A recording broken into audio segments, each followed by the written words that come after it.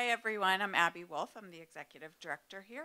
Thank you for making your way over here on this icky day. And I know the people who are in this building are very happy that we are located here today. So special thanks to Professor Marcelina Morgan for opening the Hip Hop Archive to us today.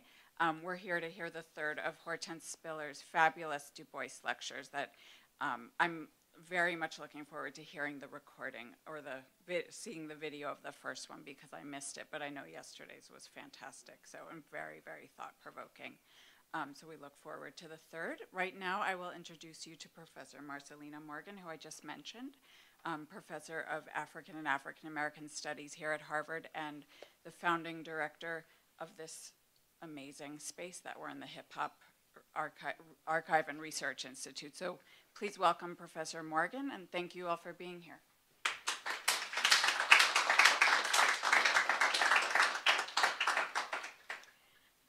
Thank you, Abby.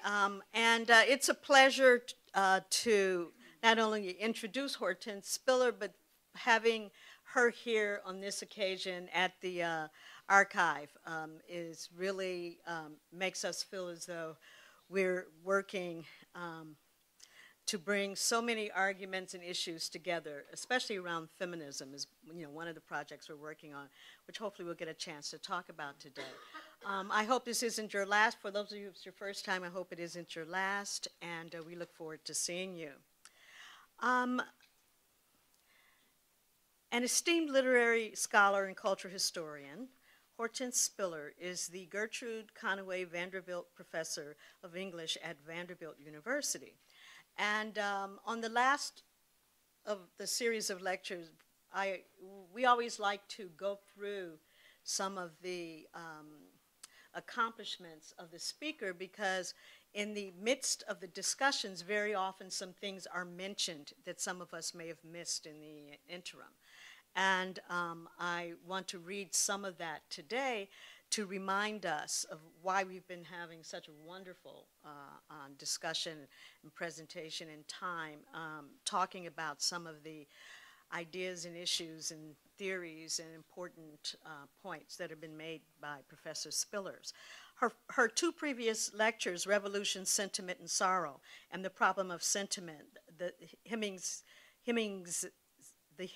of Monticello, have enlightened and challenged us in a very intellectual and emotional way through her discussion and analysis of slavery and overall how we understand the world when we also recognize that Black women and all the baggage that have been handed to us and some of that we carry on our own are very much in it and of it.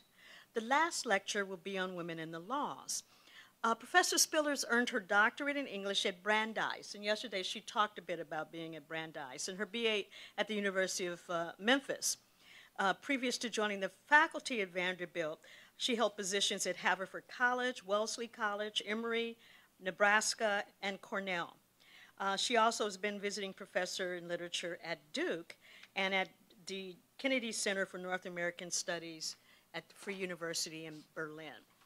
During the course of her distinguished career, Hortense Spillers has made immeasurable contributions to the fields of African and African American studies, women and gender studies, as well as literary criticism, and from my own particular background, anthropology, cultural anthropology.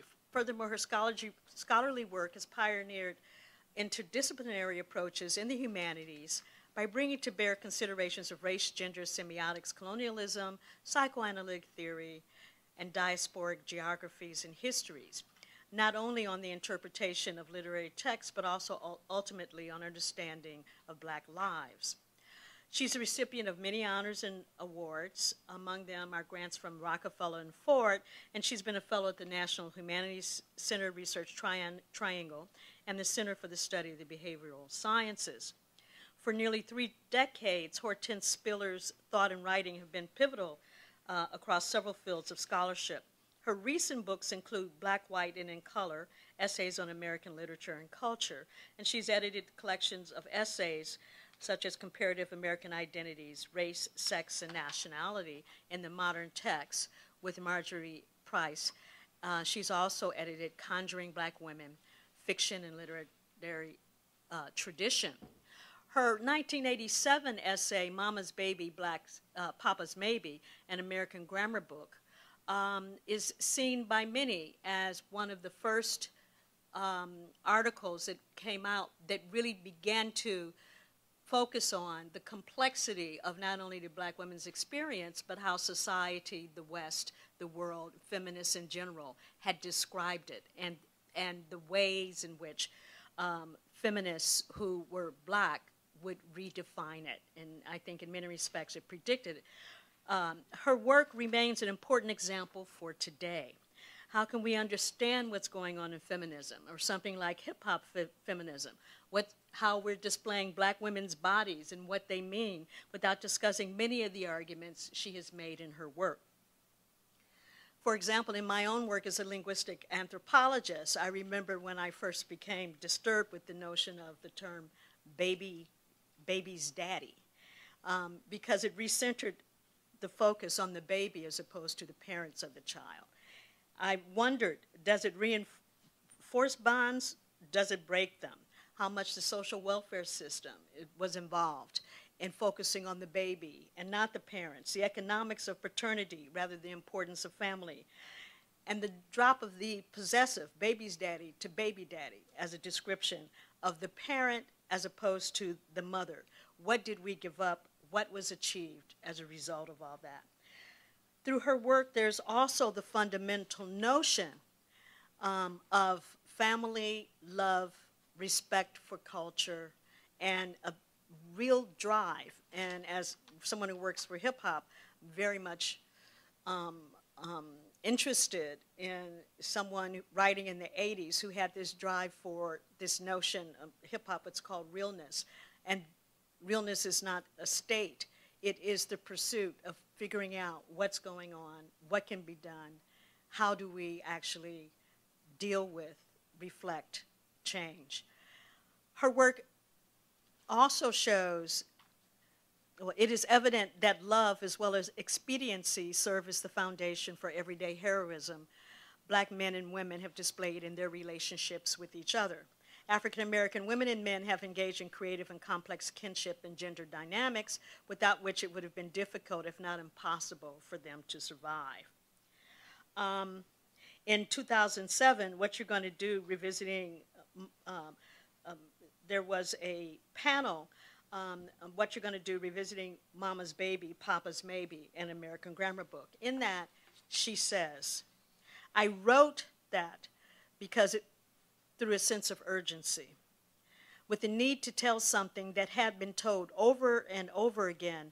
I knew that none of it was new, but what was new was that I was trying to bring the language of a postmodern academy to a very old problem, a problem that historians had been writing about for at least 50 years at the time that I was writing this piece. And so I was trying to ask the question again, ask it anew, as if it had not been asked before, because the language of the historian was not telling me what I needed to know, which is, what is it like in the interstitial spaces where you fall between everyone who has a name, a category, a sponsor, an agenda, spokespersons, people looking out for them, but you don't have anybody. That's your situation. But I am like the white elephant in the room. Though you can't talk about the era of sound in the U.S. without talking about blues and black women. You can't talk about the era of slavery in America without talking about black women, or black men without black women, and how that changes the community. There is not a subject that you can speak about in the modern world where you would not have to talk about African women and New World African women. But no one wants to address them. I felt that in 86 and 87. No one wanted to put a theoretical spin on this. I mean, we really are invisible people. And I just kind of went nuts. And I am saying, I am here now, I am doing it now, and you are not going to ignore me. And so all of those essays are saying, I am here now, what you're going to do. I give you Hortense Spiller, Women and the Laws.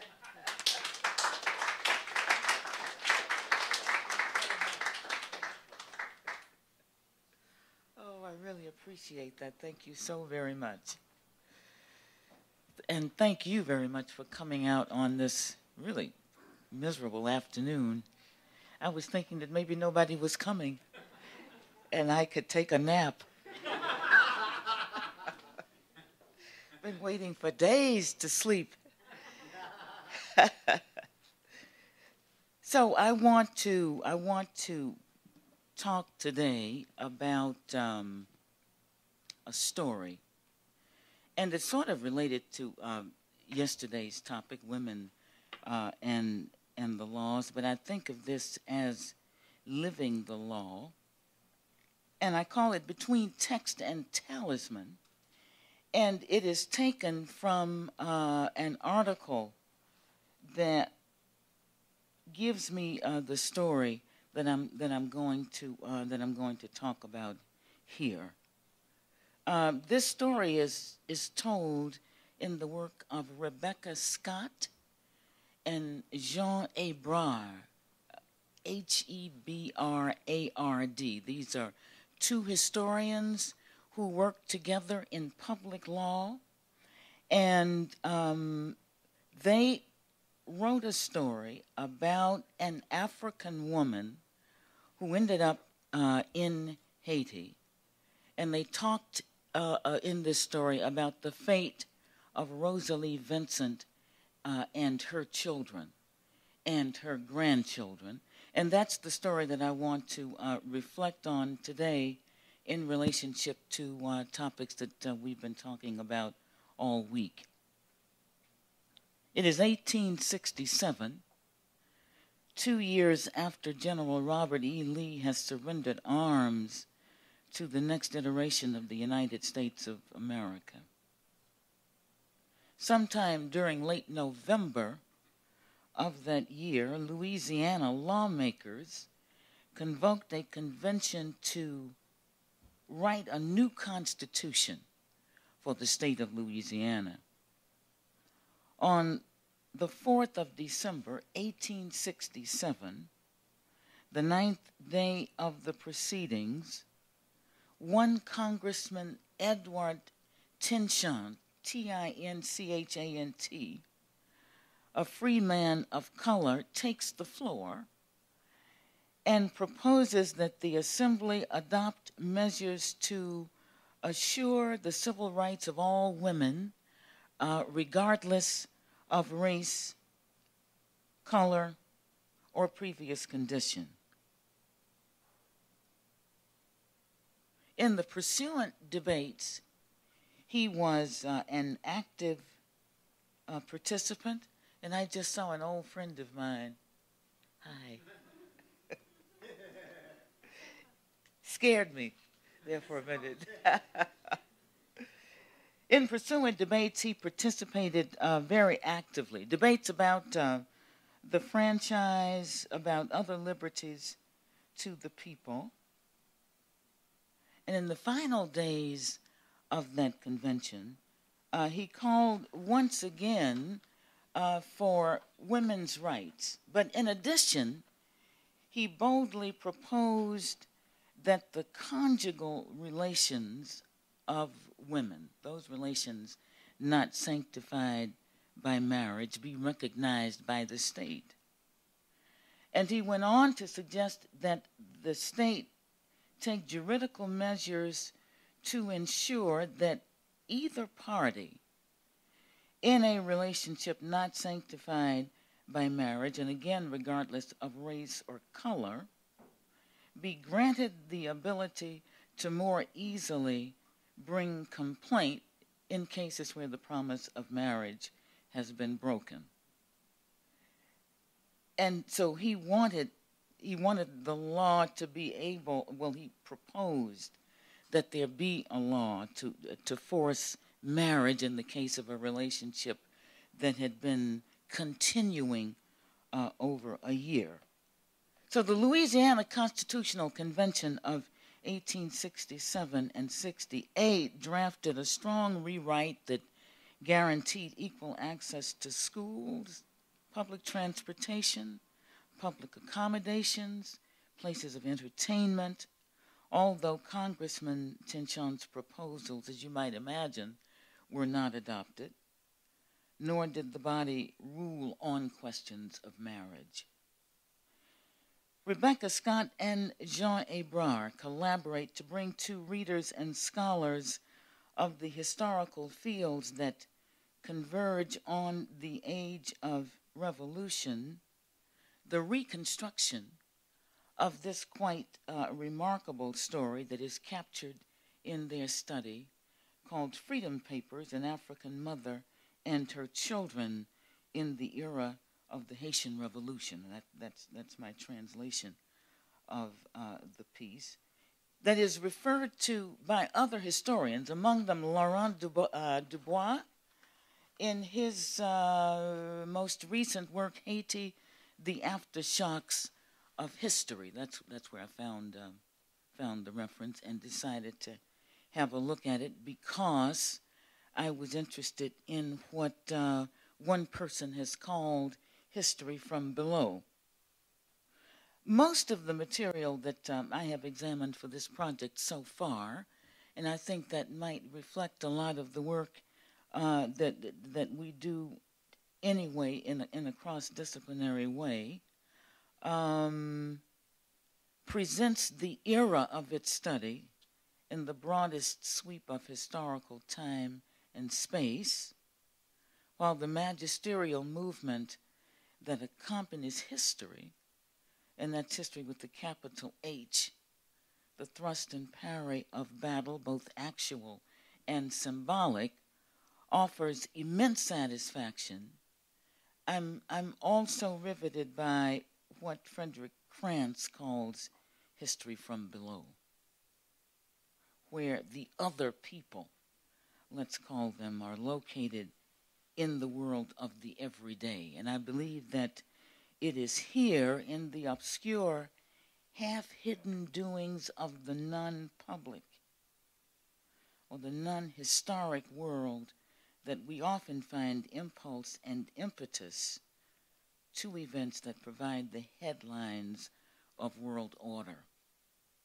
The story that Scott and Hébrard reconstruct in their work is precisely an instance of history from below, insofar as its protagonists are not the Jeffersons and the Louvertures and the Christophs and the Dessalines.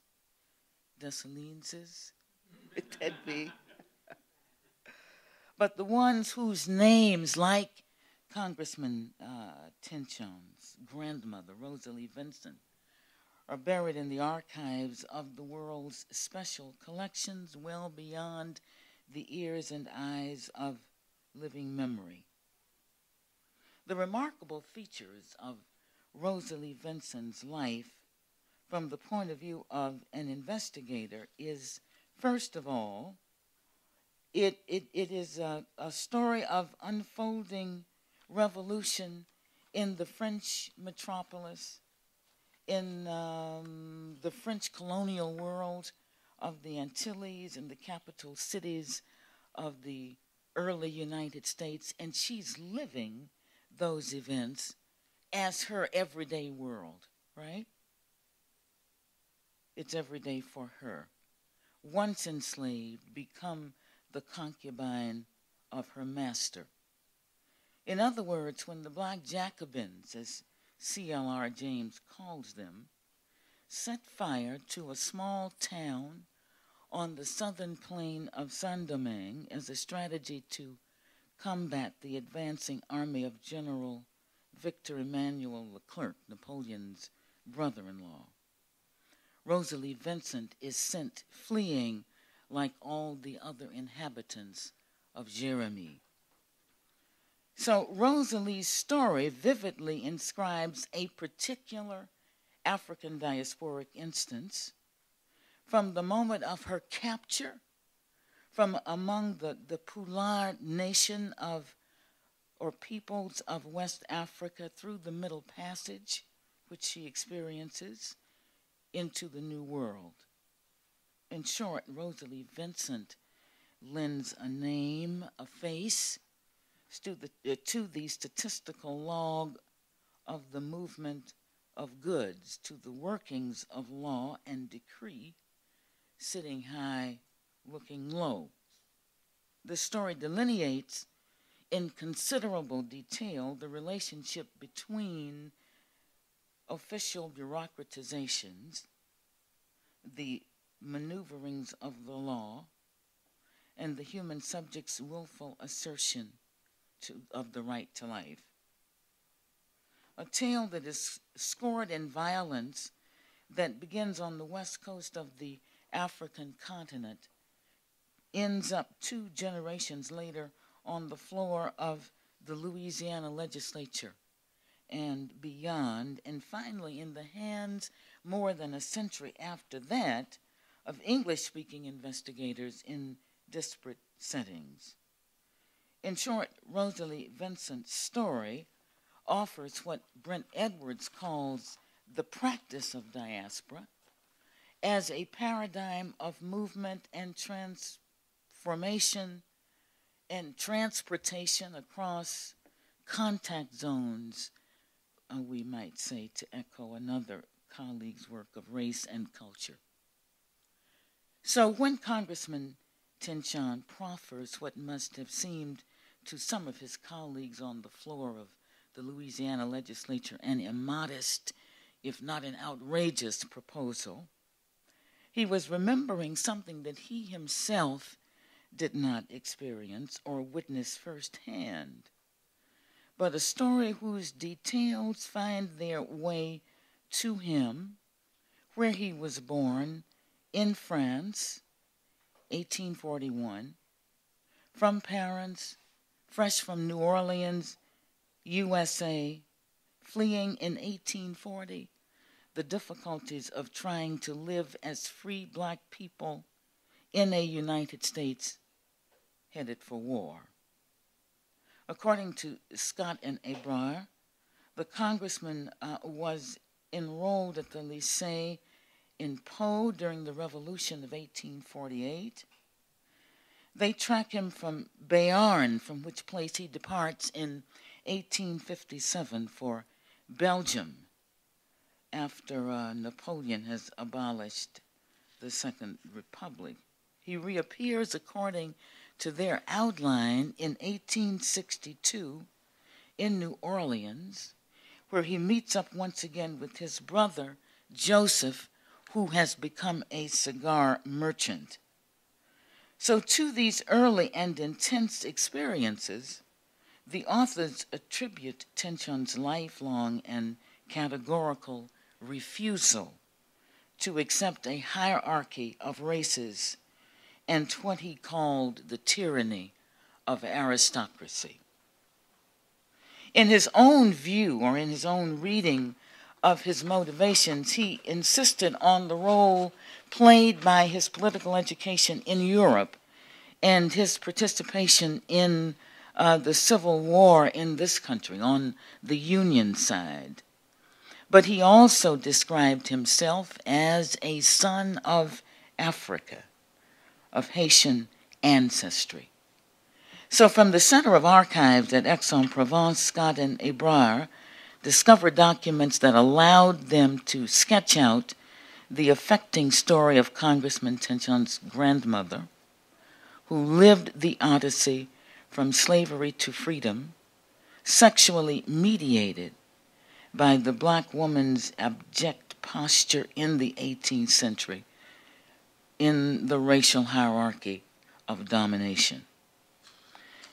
The dramatis persona of Freedom Papers demonstrate the interactions of race, class, and gender situatedness under social and political conditions that we recognize as extreme. But more than anything, their movements across the landscape exactly choreograph the power of decree of the written word to decide human fate. Scott and Ebrard describe Michelle Vincent's handwritten letter of emancipation as a maneuver that falls somewhere between what they call a juridical text and a talisman, which contradistinctive unity aptly captures legal nuance in confrontation with uncertainty.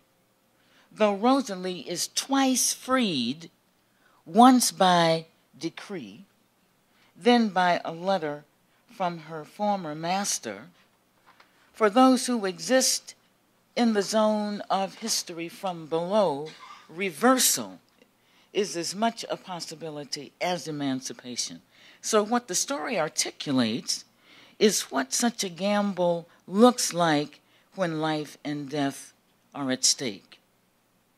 The authors first encounter a written trace of Rosalie Vincent in 1799 when she is living on a farm on the southern peninsula of Saint-Domingue in the town of Jérémie. The French metropole has been shaken by revolutionary movement for 10 years already, given colonial impetus by free people of color in the early 1790s. Their representatives had turned up before the General Assembly in 1789, demanding their rights and equal status with their white counterparts. But the social status of the mulatto was often allied with that of free blacks, as we have seen from ordinances of 1773 that we talked a little bit about yesterday, that barred them from certain professions.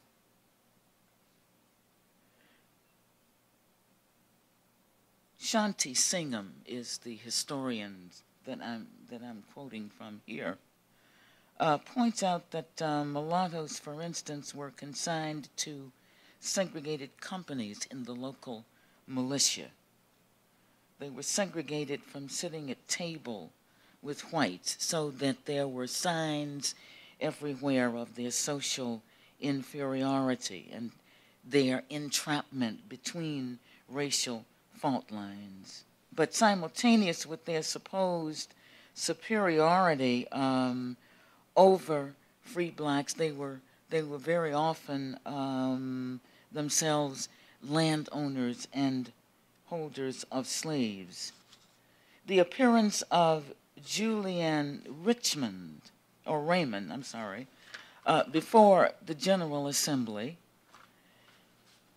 I suppose we could call that their first attempt to sue for a separate peace. He promises to respect property there and reminds the Assembly how mulattoes had served in the pursuit of runaway slaves throughout the century and so forth. In any case, what Singham argues is that these assertions were insufficient to earn the franchise for either mulattoes or free blacks. Shortly after that, Vincent Ogé's interventions are met by resistance from white colonists when he attempts to organize a mulatto caucus for elections. He does not succeed and is himself captured in 1790 by colonists, given a mock trial, and brutally lynched. And some of that lynching is described by historians. It's really unspeakable what happens to this particular character, who also plays a role in C.L.R. James's Black Jacobins. In any case, Ogé's treatment sets off a firestorm in 1791, which engenders a change of tactics on the part of mulatto activists who finally interpret the political tea leaves in another way. And that is to say, some of them take up arms against white colonists. Some of them seek alignment and coalition with the island's 500,000 black people, by far the largest single population in Saint-Domingue at that time. But these American events are further mediated by international machinations when the British and Spanish, espying an opportunity now to enter a scene of civil war on the side of white colonials who want independence from France. So France has one eye on black and mulatto communities and alliance, and another on the growing threat from their British and Spanish neighbors. And in having that astigmatism focused on those two places, they dispatch two rather famous commissioners to Saint-Domingue, Leger Santonax and Etienne Poverel, in the fall of 1792.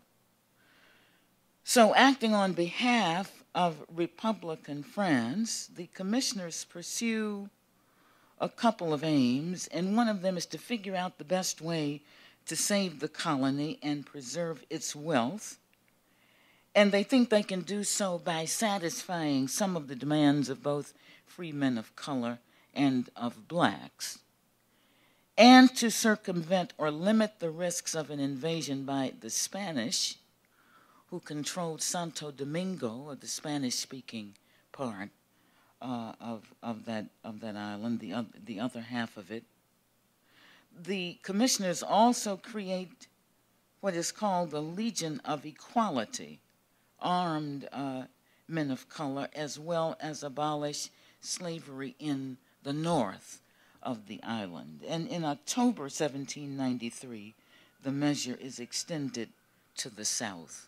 And that's before the 1794 proclamation.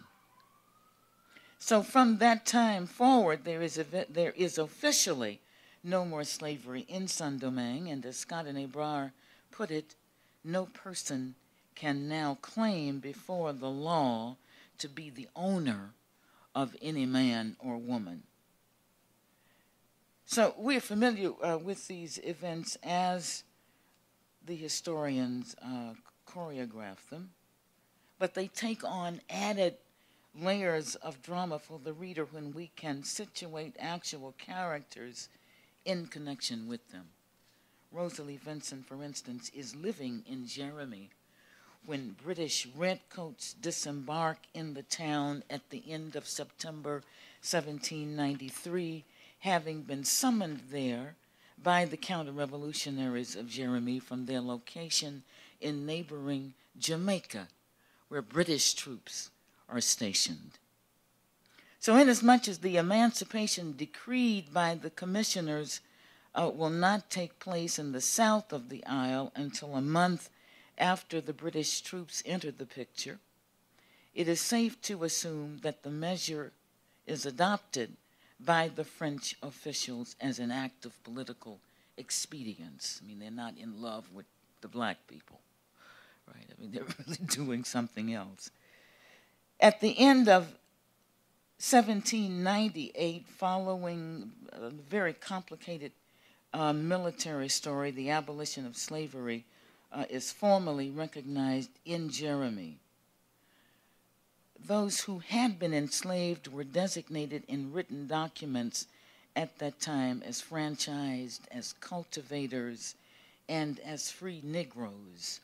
Scott and Ebrard surmise from the archival documents that Rosalie Vincent is in her 20s in the late 1790s, and she continues to live with Michelle Vincent. I just saw another friend of mine, right? All these friends of mine I'm seeing, who immigrated to Saint-Domingue from France, where he was born. Not among the class of wealthy planters who had amassed considerable fortunes by the end of the 18th century in what has been called France's most prosperous colony. Vincent had become a small farmer upon moving to Saint-Domingue, had married but lost his wife in 1772.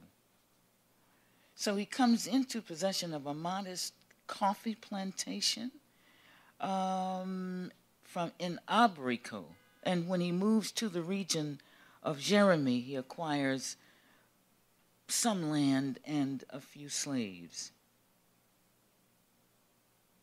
And one of those enslaved is Rosalie. So he is a small landowner who enters into a liaison with Rosalie as the relationship is described. Rosalie and Michelle are involved in a kind of semi-conjugal partnership, which implies asymmetrical but reciprocal dependence. And I take that to mean the trade of sexual favors for protection. These arrangements, and we've talked about this before, were not novel to the French colony. They were not novel, we're learning, anywhere in the New World, right? And it's, instead of asking the question that one might start with, you know, the question really reverses: who was not in one of those relationships? Not who was in one, but who missed it, right? Because it seemed to be happening all over the place. I mean, it's absolutely amazing. Everybody was a concubine. Everybody was a white master, right? I mean, it's pretty striking. So it's not novel that this is happening at all. And it's a lot more common. And as I said yesterday, the Jefferson Hemings liaison, which still makes some people angry, I found out. I don't know if this is apocryphal. I'll just tell this little story.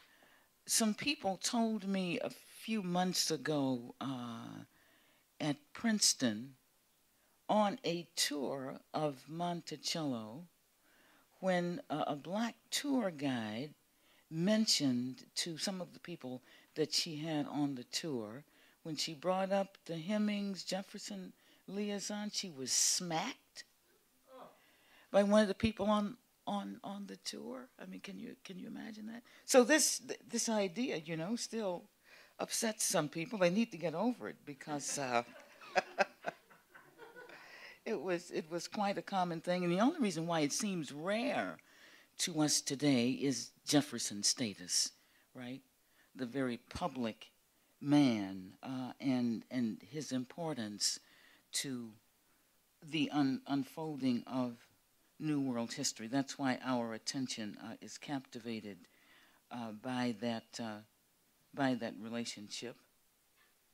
In any case, even though these sexual arrangements were common practice, they were generally considered illegitimate, right? I mean, both in the Black Code and in the laws of the southern states of the United States. So what Rosalie and Michelle act out repeats a protocol that seems to be one of the defining threads or thematics of an American order. And it seems that Rebecca Scott is a historian of public history. One of the items in her bibliography is her own study called Public Rights and Private Commerce, an Atlantic Creole Itinerary, in Current Anthropology, Volume 48, Number 2, 2007, if somebody is interested in looking that up. Freedom Papers then takes us through the work of bureaucracies and their relationship to our birth, to important ritual moments, our death and burial, and the disposition of our goods posthumously. I mean, for those of us who don't have to worry about things like that anymore, right? Freedom Papers. This seems a very trivial thing, but it was not at all trivial in the world 200 years ago. I mean, if you looked like me and didn't have the papers, or in some cases, if you had the papers, you could be returned to slavery. So it was not a trivial matter at all what happened to you before a notary public, for example, and how things get registered and recorded. In Rosalie's case, having the right papers could mean the difference between slavery and freedom. So apparently small pieces of paper mean everything. And many of our writers of fiction have played on that thematic. We know what happens, for instance, in The Known World. It's just an example. Edward Jones's work, a man is free, and it doesn't matter. He meets two people who remand him to slavery. The story of 12 Years a Slave, what is it that was just made into a film, is another example of that. The first piece of paper then that we record, and the other thing that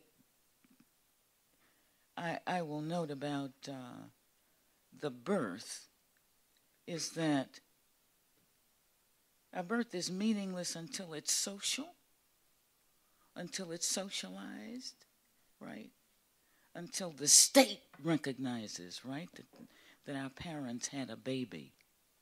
The parents are interested in that, but then it's a lot of other people who are also interested in that, the state, the census taker, and so forth. So the first piece of paper that we see in this work, or the first one that Scott and Ebrard address, is the registration of the baptism of Rosalie's little girl. And this is an important name to, character's name to remember. Elizabeth called a natural child. And we know from our studies in Shakespeare that a natural child is a child that is born outside the institution of marriage, right? This child is given the surname Dieudonné, God-given, right? Elizabeth Dieudonné.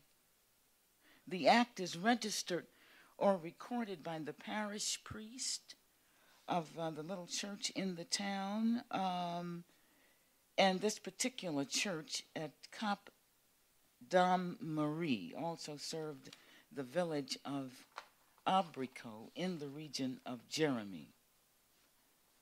This document bears the mother's name, Marie Francois, called Rosalie, negress, free, but also the baby's name with a surname that could never belong to that of any white family of the colony, right? I mean, black people could not share, supposedly, the last names or the surnames of white families and so forth. So Scott sees a problem with the addition of the word free, since all the inhabitants of Saint-Domingue have been officially free since 1793, 1794, and the year is 1799. Scott thinks that the priest who performed or who recorded the baptism performed a kind of anachronism, in that he was doing that as proof, because the status of a former slave could not be so easily erased from public memory. So he adds free as a way to reinforce the new status. Michel Vincent signs his name as a witness to the baptism, as appears also Elizabeth's godmother, a Marie Blanche, or a widow Aubert, a free woman of color. There's also a godfather who signs the papers.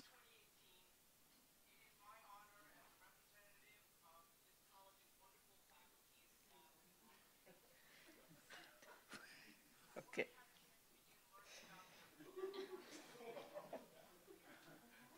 Maybe we should stop and listen to them, right?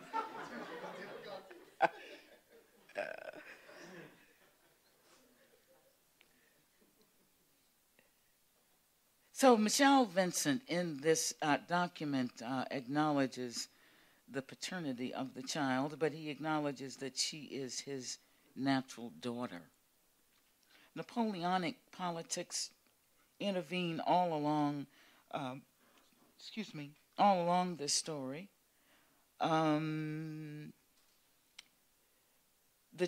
tragic circumstances of Napoleonic intervention brings about some of the following, and I had mentioned this a little before.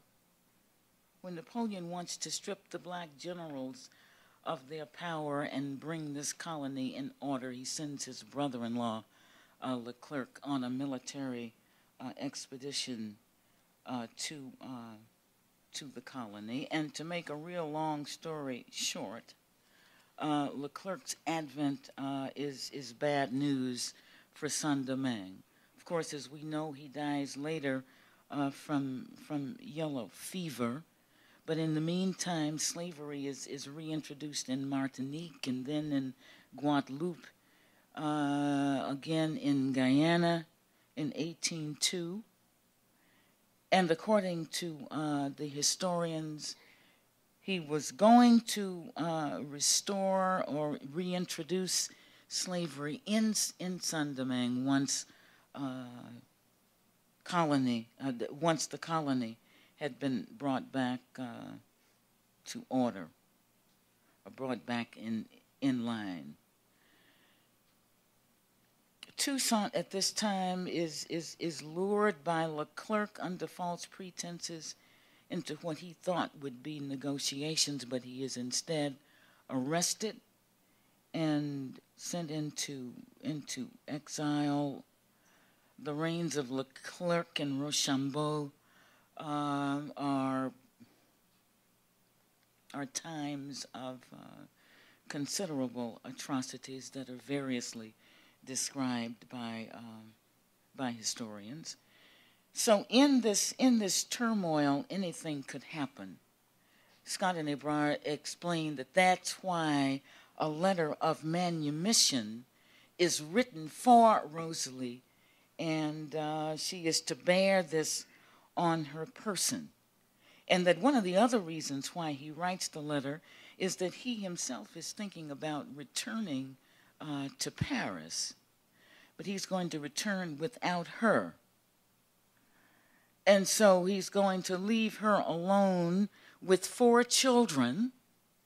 And so he's thinking about what might happen to a young black woman with 4 children under the circumstances. And so that is another reason why he drafts this letter in 1803. But the plan that he had to return to Europe is foiled. And one of the reasons why that text is foiled has to do with this. This is a little story in a story. A Dominican businessman by the name of Pierre Cazot, who ends up in Philadelphia, supposedly writes from an eyewitness point of view the following set of circumstances, the following event. A French general, Sarrazin, who's supposed to take control of the southern peninsula, abandons the plantations in the interior to black revolutionaries who are burning in their wake from the mountains through the interior of Saint-Domingue. And so as the combatants and arsonists approach Jeremy, the people flee. And among the people who were fleeing is Rosalie Vincent, 2 of her children, and Michelle Vincent. It's very vividly described that as the combatants with flaming torches in their hands crash down on the village, the people run with whatever they can take in their hands. Some people manage to find boats I guess these were some of the original boat people, right? And they end up in Cuba, at Santiago, southeast Cuba. While in Cuba, Rosalie registers her freedom papers with the makeshift bureau at Santiago, and it is a request that is said to be fulfilled, at least this is on the document, a request fulfilled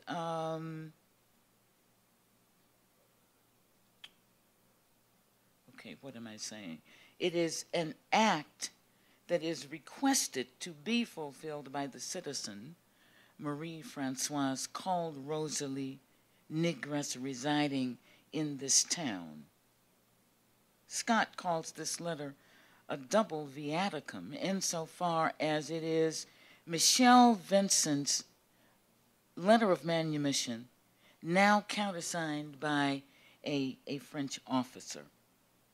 So even though these papers are signed by Michelle Vincent, the owner, and by a French officer, one of the children of Michelle Vincent, Marie-Louise, is seized in the satisfaction of debt on the death of Michelle Vincent. One of his friends turns up as his executor, somebody to execute his last will and testament, and one of those daughters is seized in the fulfillment of debt. At the end of 1808, in the beginning of 1809, Napoleonic politics again make things difficult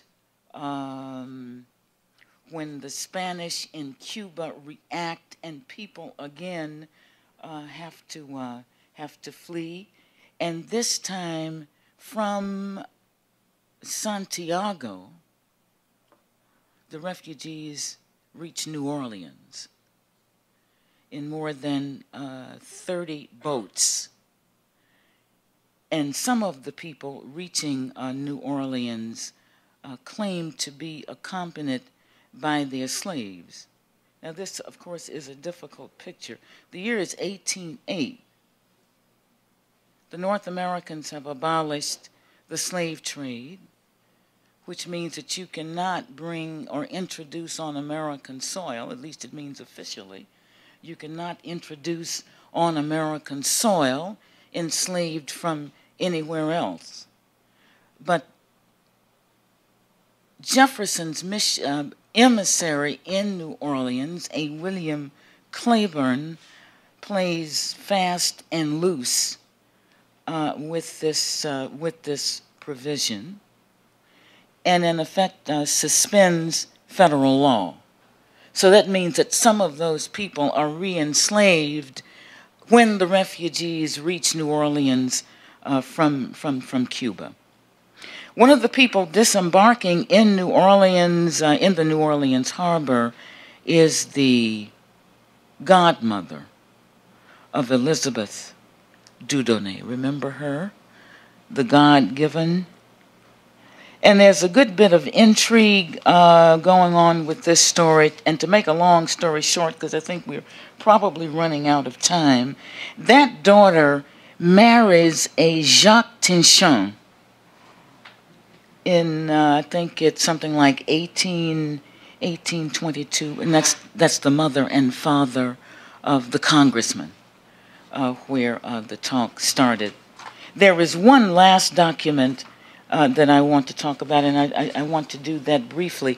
Even though she is a married woman and has broken the grip of, would we say, an evil godmother, I mean, there's all of that in the story. And the years have passed. We are somewhere around the 1830s, and she has started having children of her own. The one last thing she wants to do in the way of a regulation is to give herself a surname, right? To lose the Dieudonné. And the surname that she gives herself is Vincent.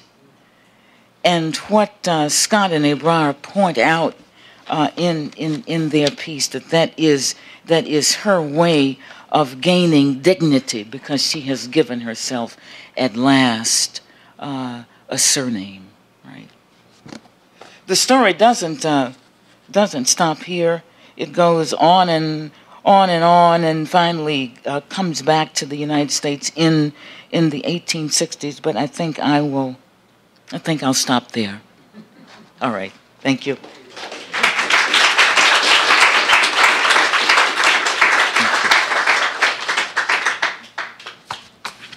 So thank you so much.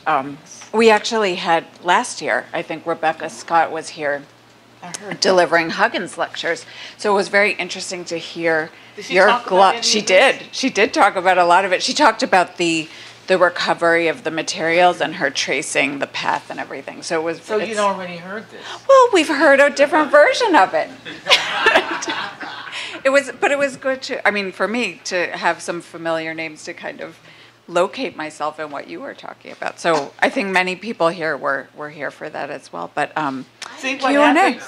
No, good. Okay, so only for those of us who attend all the lectures. Well, but it's an endlessly new and fascinating story anyway. So you see what happens when you come to Harvard? They already know everything. No, I didn't mean it in that way at all. Not at all. So, but I'm going to stop talking because I don't want to get into trouble. So please, Q&A, questions.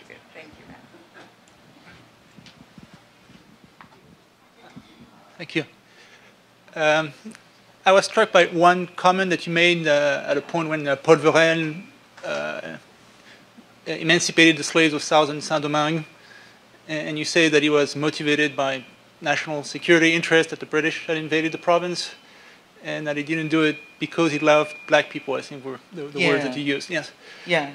I mean, both he and Sonthonax were abolitionists in the French Revolution before they got to Haiti, so we have to give them credit for a tiny bit of idealism maybe in what they did, but it's more the expression they didn't love black people because both of them actually had a woman of color as their partner at the time. So in a very little way, you could say they loved black people, at least one black woman, because this is after the abolition of slavery. These are two free people. It's a free union. Both women they eventually married. So I think it's there's a sentimental aspect. There's a sentimental aspect to it. And where I'm going at with it is the extent to which all these unions between men and women of different races that you have described, and you keep saying, well, they pop up everywhere. Yeah. There might be some politics there that are relevant to the larger politics beyond the bedroom, in the sense that these men who are interacting with women of color on an every night basis, what are they getting from it that what might influence their action in the political sphere? And those women of color who might not have the right to vote, who might not be strong actors in the public sphere, is it a way that they are influencing the politics in their daily interactions? That's a good point. And it's something that I am struggling with now, and it was actually what I plan to try to write about in full, and that is the question of sentiment. And this is what I think about that. I think that it is a very complicated question. And I'm not saying for a moment that the men did not love the women and vice versa. I suspect that some people did love each other, but then also I'm beginning to try to figure out what happens to love in relationship to relative power in the other, right? And I'm beginning to think that you can't, I don't think you can call that love. I don't think. I think you have to call it something else. You may be able to call it sentiment, but I'm not sure that you can call it love. I think that love is an infinitely more complicated thing. And I started, the question comes up because in Barbara Chase's novel, Sally Hemings, who was so much younger than Jefferson, I don't know if that was a problem in the world of the 18th century or not. Thomas Jefferson is born in 1743. Sarah Hemings is born in 1773. And when I saw that, I went, how do you explain that? So he was not only upper class and a leader in this society, he was also quite a lot older. And so under those circumstances, I don't know if the scene where she says in the novel, and I really argued with that scene in my mind, I adore him. I just get up and walk around the room and say, "Whoa, you adore him, girl." What is your problem? And she decides to stay in Paris. I'm sorry. She could have stayed in Paris. And she does, in fact, as I remember this from the novel, she does, in fact, run away for 2 weeks. But she returns. And it sounds like, from the narrator's point of view, one of the reasons why she returns is that Jefferson is subject to migraine. And that's actually what his biographers say, that he could be very sick with migraine headache. And so he gets very ill when Sally Hemings disappears, but she comes back. And in the novel, she returns to Monticello pregnant. She's a very young person. So that's why the whole world, or all the vocabulary around sentiment, love, sexuality, all of that is now for me in crisis because of that, right?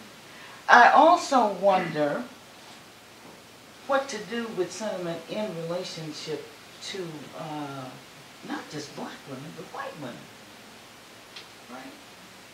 Who surrender what Amy Drew Stanley says is their whole being to a man when they marry, all their goods, all their things, their being. They metaphysically disappear. Not just legally, they metaphysically go away. And you say, yes, but I love her. And so I'm thinking, well, maybe you don't want to be loved, maybe you want something else. Yeah, if that's what it means. That I must relinquish and give up in order to be loved. And I think maybe women subjects have done that too long. That if this is what it means, then maybe I need to think about something else. I don't need that. If that's what it means. And so that's why I'm in crisis about that idea of the concubine having private power, because I think that there is so much political manipulation of that idea in our world, right? I mean, every man who messes up politically brings his wife to stand there beside him. The image of moral rectitude. And he asks our forgiveness because his wife is standing there. Well, okay, I think that's what sentiment allows to happen. The motherhood and the appreciation of that comes out of those feelings, right? I mean, they're power reflexes. And you give people something to hang on to that's not about power. It's the substitution of power with something else or by something else. And that's what I'm thinking happens very often in those situations where the man has so much more power than the woman. So that's what I'm thinking. Yeah. And this has just been fabulous the last 3 days. Just wonderful, Professor Spillers. Just while you were talking there, I was thinking, what about in your own work and the work of other historians? Because you're making these distinctions so readily and powerfully about public and private. What about public and private sentiment? And what about your role as someone trying to bring public sentiment back to these people who have been lost or buried? And I think of Sally Hemings, who's buried under, well, likely buried under a parking lot in Charlottesville, and the Jefferson Cemetery where Hemings' descendants can't even go because they might step on the grass. So I'm wondering about how you might see sentiment work in a public way with your own project and the work of writers and historians. Oh my goodness. That's a huge question. Well, how do I see that working? I guess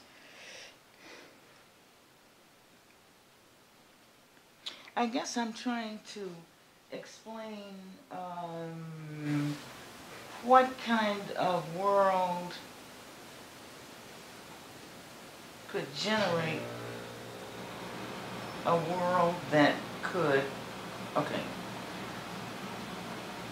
what kind of world could generate an order that tolerated slavery and freedom at the same time? I'm trying to figure out what that was like, and that's why I have really taken up this project. As you were talking, I was thinking of John Meacham's Art of Power, which is a very recent biography of Thomas Jefferson. And he accepts that Jefferson is quite probably the father of Sally Hemings' children. But he says something that makes me, in the end, very sad.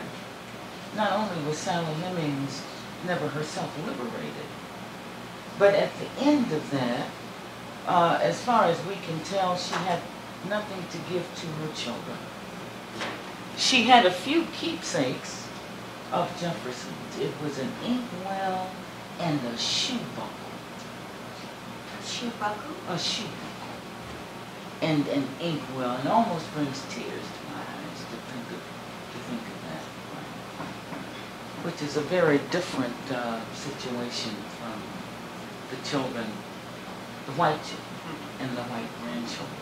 Right? What did they have? What did they have, the white children? Well, they had Monticello, even though Jefferson was greatly indebted. Yeah, right. That had to be sold off. Well, the legacy of Jefferson But they were is what they had. Huh? He left nothing really to the children. I mean, it's an interesting question what he left. He left to a country, but I don't want to. No, I'm very sorry. No. No, Please it's a go ahead. fascinating thing. No. And so I'm really trying to get, I guess you could say, a nuance or a feeling tone for what that was like, so that the 18th century has become for me a kind of interesting place before now, or for me now, whereas the 19th century before but it's really quite, the contradictions, I think, heighten the interest in it. And so that's really what I'm trying to get at by trying to go through the private. Does it make a difference to who people were in the public world, the kind of private circumstances that they had? Does that sort of help?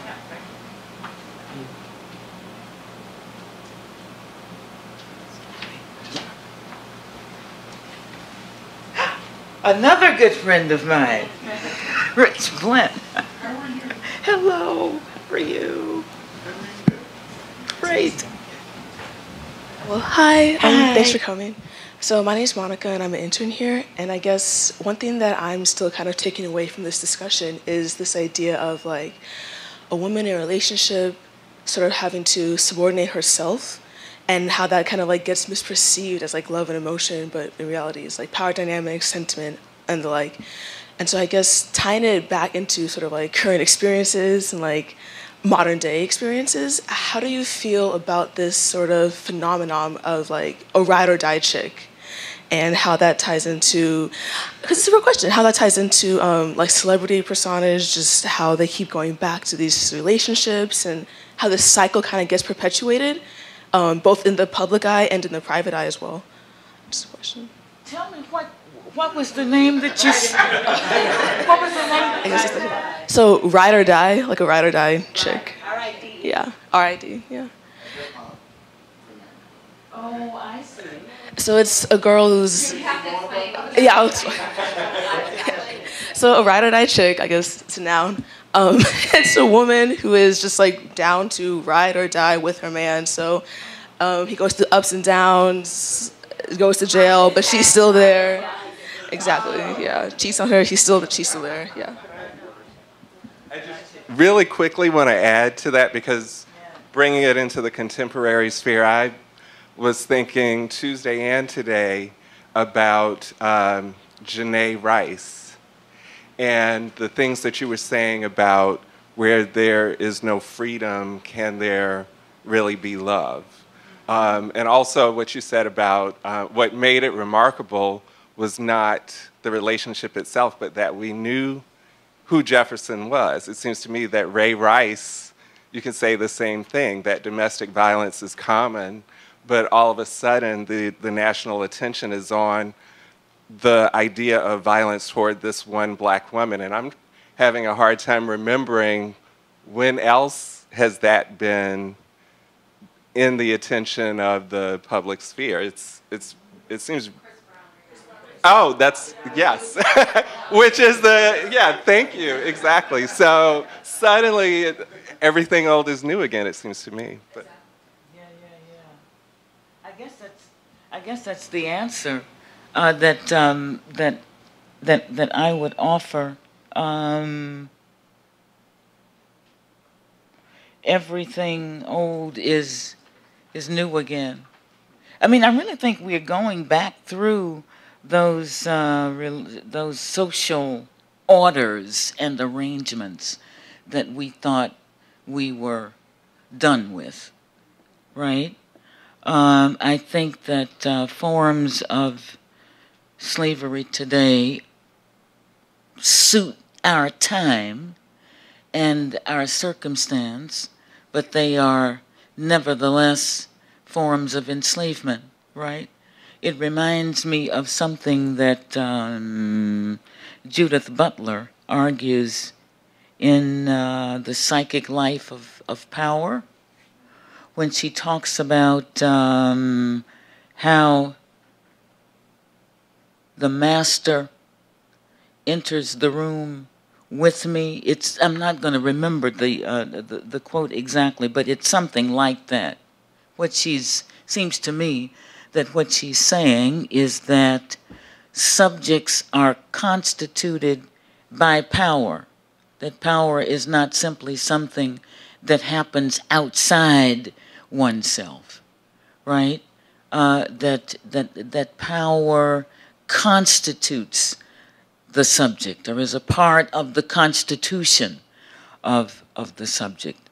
So that it seems to me that a lot of what we do today is to choose unfreedom, and to do so in freedom's name, right? And we think we're choosing, but I'm not so sure that we are choosing at all. Yeah. Hi. Hi. Thank you for this stunning couple of days. I'm really curious about choice and consent.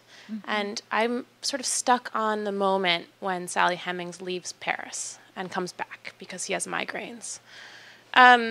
Because those moments appear a lot in the archive of these kind of concubinage relationships. And so, you know, she said, there are so many examples. And so I'm just wondering, you've used the word choice a couple of times, and choosing unfreedom. Can you just talk a little bit about how you wrap your head around choice or consent in the context of these kinds of power dynamics? Well, I'm not sure I can do that, but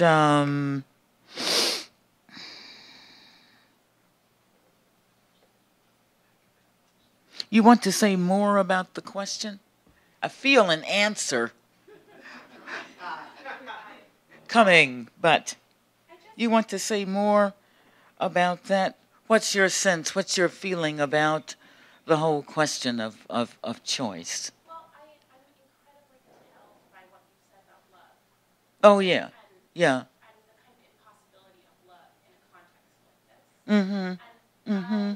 I guess I'm wondering if you would say the same thing about choice or consent, Mm-hmm. or those are they different things? Yeah. I don't think they are. But how do you know you're choosing? It seems to me that's what you're asking me, right? How do you know you're choosing? And I don't know if I know the answer to that. How you know? I mean, how do you know when your act of bad faith really devolves on yourself, that you've betrayed yourself? I mean, how do you really know that? And somehow I think you know.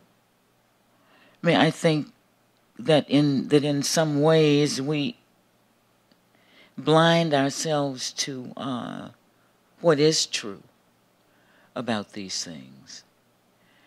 I think that's what happens with racism in our world, right? That racism is a way to get at something else that you really don't want to name.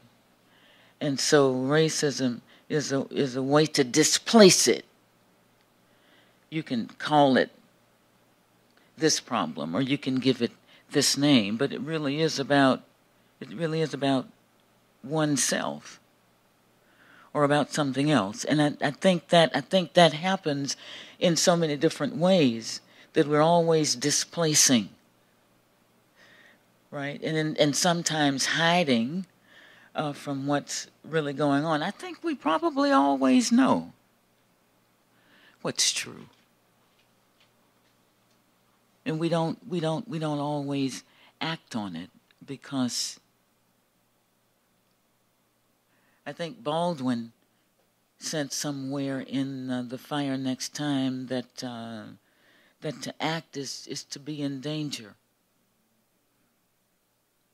And so acting on what we understand on the most intimate level, I think, is as dangerous as acting in the political world, because it means that you've got to make some decisions that's going to be different from the stuff you're doing now, and that's always quite difficult. So I think we do know, and I think it's probably the highest moral task to try to be true to what we have already articulated and what we already understand.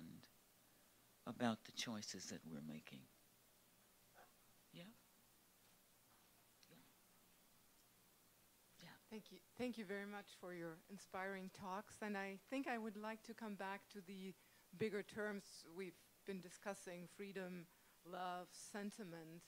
And I'm wondering how one can, and I think my question is a methodological question, how one can actually, to some degree, resist this presentist perspective to go back, and you're not doing that, I'm not saying that, but to go back to the late 18th century, early 19th century, and talk about love and power relationships too much from our perspective of today, because of course love relationships have always been power relationships, and they keep on being power relationships, because in hardly any relationship you have two partners that are of equal power. But of course it is also of course not very productive to sort of collapse the economy of slavery with our present condition. Of course, yes. nobody would want to do that. But the question that is very important for me would be to how can we think back to love relationships at that time? How do you do that from the reading of text? How is sentiment actually, and of course sentiment is a big term for the 18th century, right? It has been discussed over and over again. So how can we actually grapple with these issues that are so central, obviously, to these kinds of very specific situations that play out politically in a very, I think, important way. But how can we actually get at that, and how would you do that? That's why I think it's a methodological question. I don't think we get very far when we think, when we compare it to particular situations today, even though, of course, power relationship and the term of the subject you brought up, I think, is very important. Subjectivity was something very different from what it is now, as it is being discussed in Butler. So I just wonder how you grapple with that methodologically. Yes. Well, you know what? Actually, I have decided that it's not a struggle I'm going to win. Right? I have decided that, okay, I am situated where I'm situated with a certain kind of sensibility. I will do the best I can to respect terrain that is not my own. And once I've done that, that really is all I can do, right? Is to look at this ground that I wish to respect, because it's not me. That once I do that,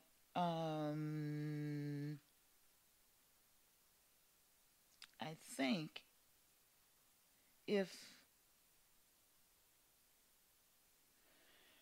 what's going to happen? I think that the reading that I bring to it from my own perspective is going to give it a certain color. Well, no pun intended. and certain, but so what I'm after, knowing that that's going to be the case, is to go for the most poignant and the most effective reading that I can get from circumstances of severe limitation, right? That I am limited in time and space, right? And so I think that the question of methodology, we never really win profoundly, right? That on the deepest level we don't win it. That we go in with the tools that we have. I am devoted to, as far as I can tell, interdisciplinary tools. I was a history major in college and an English minor, and then I switched it And I switched it because I thought all the white professors were trying to drive students out of English. And I thought, oh, that's bullshit. Let me just go on in here. Make some A's in these courses. At the University of Memphis, which I did, actually. So I switched it and became an English major and a history minor.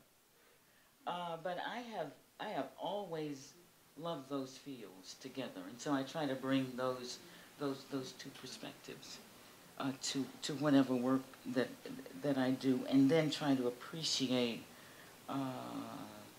the ground that I'm going on to. But I think that other thing, we don't ever. It's always an interpretive act, right, that we're playing out. Hi. Yes. My question is about the theory of the violence of the law and modern economy that you've been developing over the last 3 brilliant days. That's founded not upon freedom but upon slavery, and specifically in relation to the talk today, you mentioned an opposition between the maneuvers of the law and the right to life, or the half-hidden doings of the non-public. And I wanted to talk about that relationship between those maneuvers and those doings and that life. I think about a context where I work in South Africa, and liberation movements in South Africa, which were made up of lawyers and outlaws and prisoners, staged in all sorts of ways interventions into the law at courts, outside the streets of courtrooms, using papers of some of the kind that you mentioned in ways that didn't necessarily reinscribe that violence of the law, but attempted to do something else with it. And in addition to that, these movements thinking very much about the law above the law, a revolutionary law, a law that extended beyond what was sort of confined to the violence of the modern. So that's my question. Wow.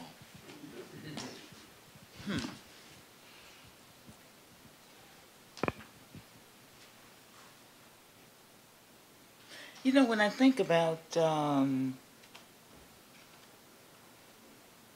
maneuverings of the law, I think about how unprotected ordinary people are.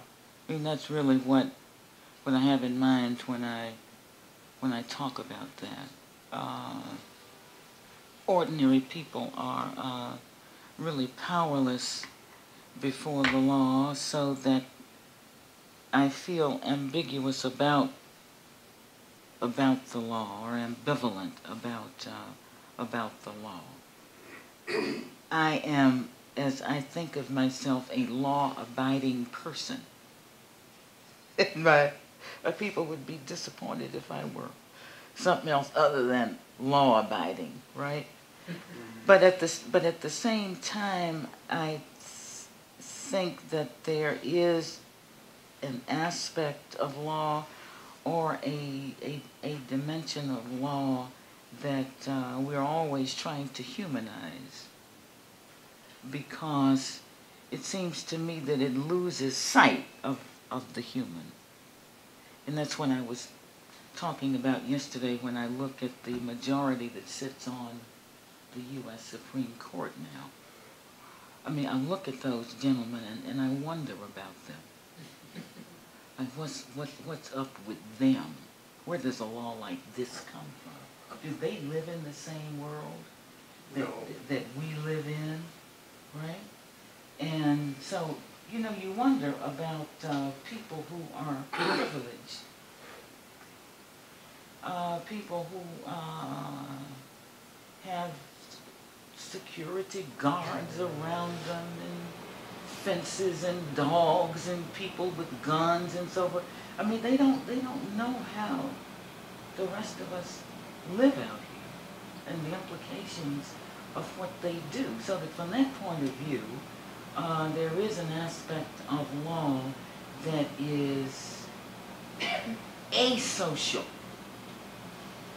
if not inhuman, so that we're constantly talking about the humanization of law. And how do you get the law to see a human subject on the other end of it, so that manipulations or maneuverings of law, really, when you think about it,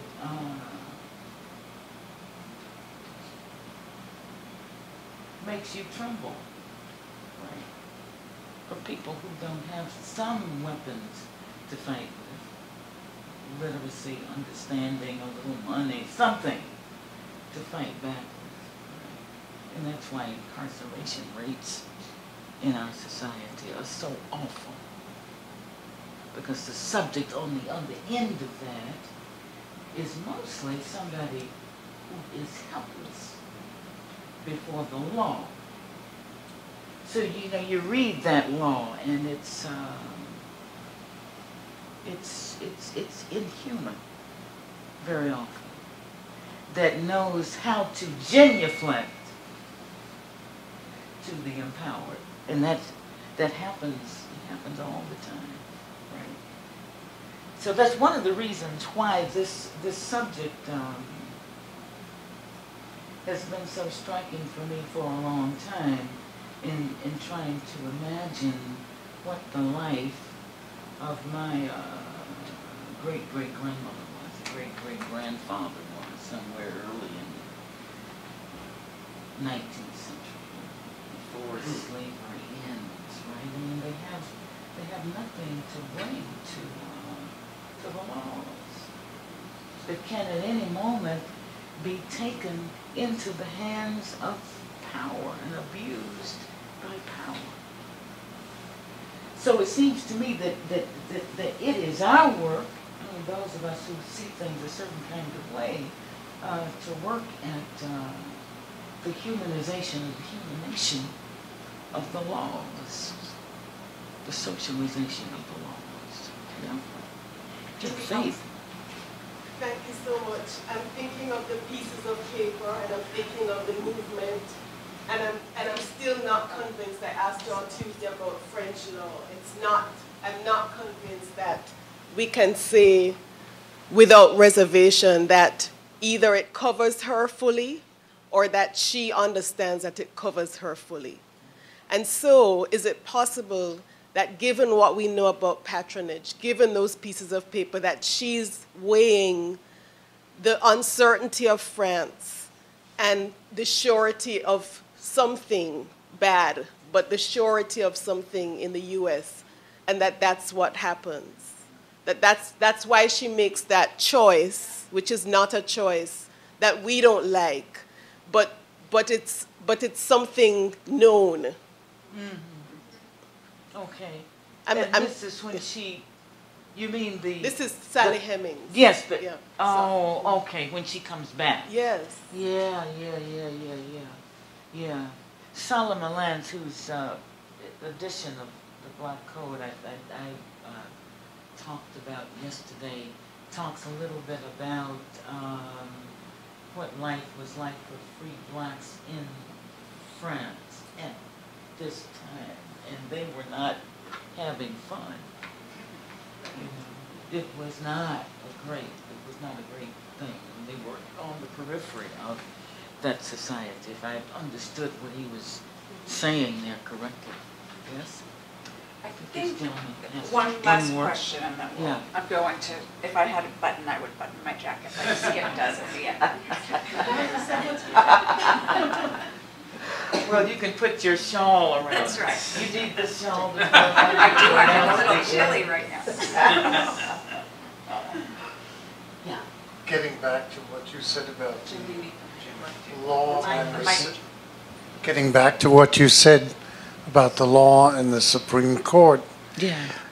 I'm just back from a conference of many people like myself who've taken, in one sense, the law into our own hands and said what's going on is wrong, it's not just, and have acted. And it requires a decision to give up security and go out and do to correct what is unjust. Started in the 60s, or actually it continued, but it's still going on today. And it requires a decision to say, well, I'm going to do it, even if they come and take me away, or continue to look at what I'm doing. But it requires a decision to fight. That's right. I mean, the very strong tradition of civil disobedience. Yes. And then what Kierkegaard talks about is the subjectivity of freedom. That it is our moral obligation not to obey immoral laws, right? But to make that decision is, yes, it's a very dangerous thing. Tough thing, but you're right. Yeah. Okay, thank you so much. Thank you so much.